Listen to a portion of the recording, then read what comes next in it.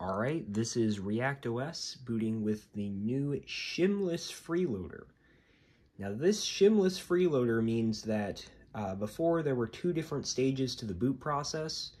One that basically executed a small shim program that was a Mach-O formatted executable. And that loaded FreeLoader from there using some custom protocols and did some stuff as well.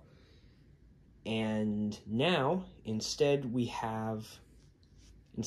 loading FreeLoader directly thanks to a new program I developed that allows you to convert PE executables to Mach-O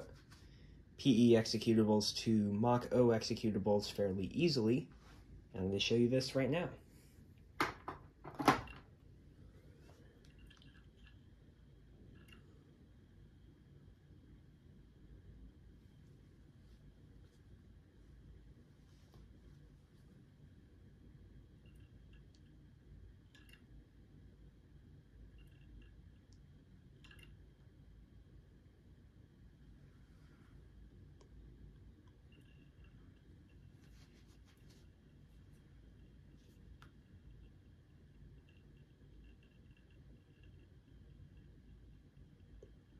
Of course, this doesn't fix the long-standing issues I've been having with PCI, and therefore USB still doesn't work, but we're getting somewhere.